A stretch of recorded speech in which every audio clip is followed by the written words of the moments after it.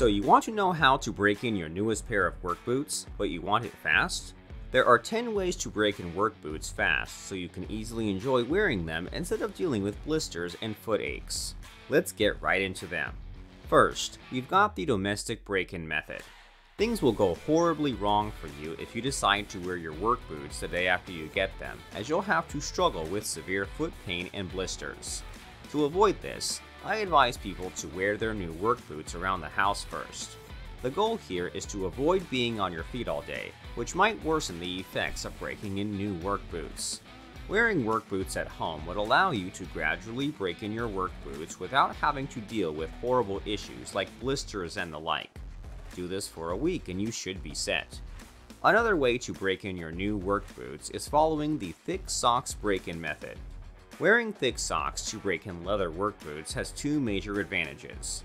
First, the socks will act as padding, ensuring that your feet are adequately cushioned and that you avoid unpleasant consequences of breaking in new boots since they will not be in direct touch with your feet.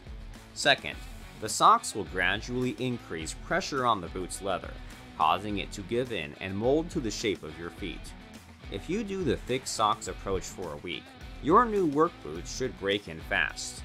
Third, we find the warm water break-in method for work boots. This procedure entails filling a large bucket with warm water to 70% capacity. Then, you dip your new pair of leather work boots into the bucket and soak them for around 30 minutes. The goal here is for the water to penetrate and hydrate the leather fibers, making them more flexible. As a result, the boots will be able to mold to the contour of your feet more easily. After 30 minutes, you must remove the boots from the water and immediately put them on with a thick pair of socks. Continue to wear them until the boots are dry, and hopefully, the boots will be broken in by then. You can repeat this procedure as many times as necessary.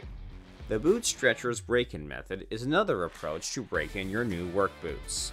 When compared to other methods, the time required to break in work boots with this method is significantly less at little under 5 hours.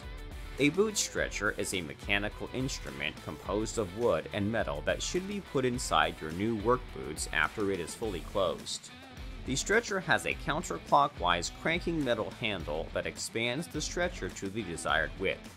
The stretcher's objective is to progressively shape the leather fibers to the appropriate width you like.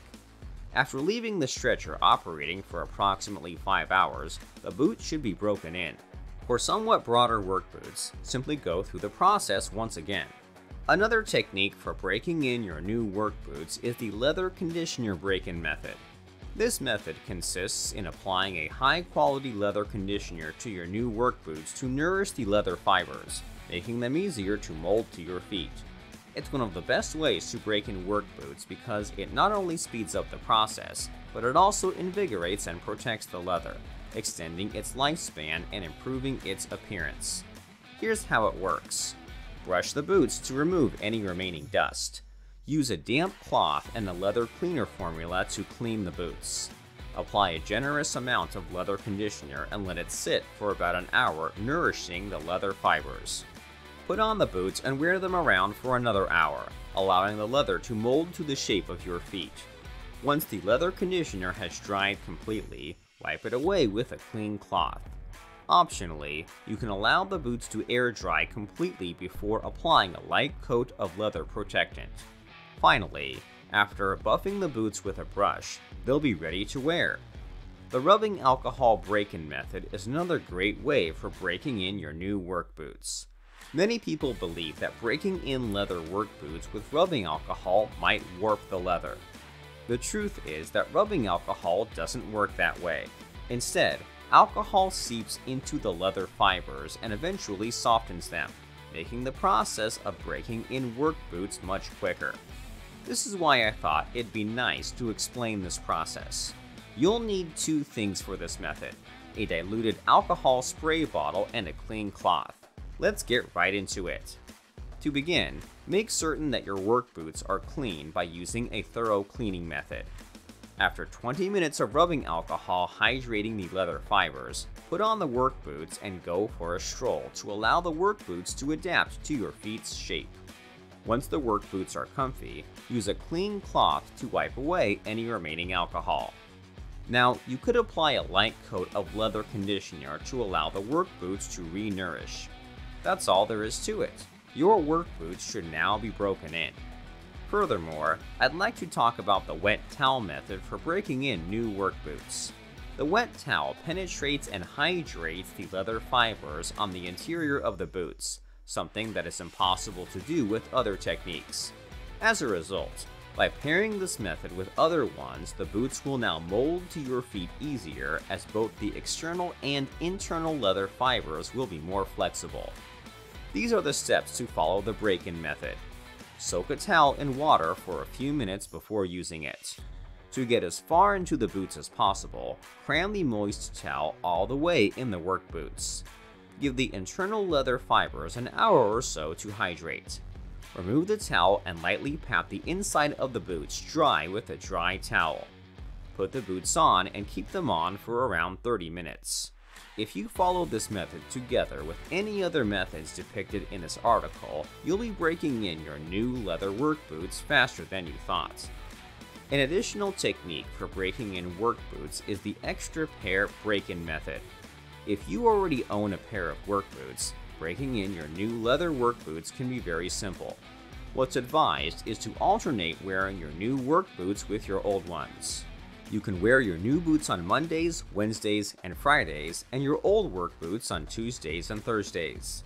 It doesn't really matter as long as you alternate your old work boots with your new ones, because the objective is to let the work boots slowly mold to your feet without hurting them. The boot stretching spray break-in method is another method for breaking in work boots I'd like to teach you. Many people believe that using a boot stretching spray is the most efficient way to break in leather work boots because it softens the hard leather and allows it to mold to the wearer's feet more easily. The following steps must be followed for the boot stretching spray break-in method to be successful. First, make sure your work boots are clean and dry before applying the boot stretcher spray. Then, as soon as a few minutes have passed, the leather should be smooth enough to make breaking in the boots much easier. Put them on for a few hours and your work boots should be broken in already. Finally, you've got the heat dryer break-in method for work boots. The heat dryer method is one of the safest ways to break in work boots because it doesn't use any chemicals that could harm the boots. I mean, it's perfect for those who don't want to put any strain on their expensive leather work boots, as it only uses heat to soften the leather fibers in your work boots. The steps to follow are pretty easy. First, make sure your work boots are clean and dust-free. Heat your new leather work boots from all sides with your heat dryer. After 2 minutes or so doing this, the leather fibers should already be loose enough. Put on the work boots and walk around for an hour or so. And finally, you can repeat the procedure as many times as necessary until the boots are broken in. Anyways, that was the video. I'd appreciate it if you leave a comment and a like, as it helps us in getting more noticed. Thanks.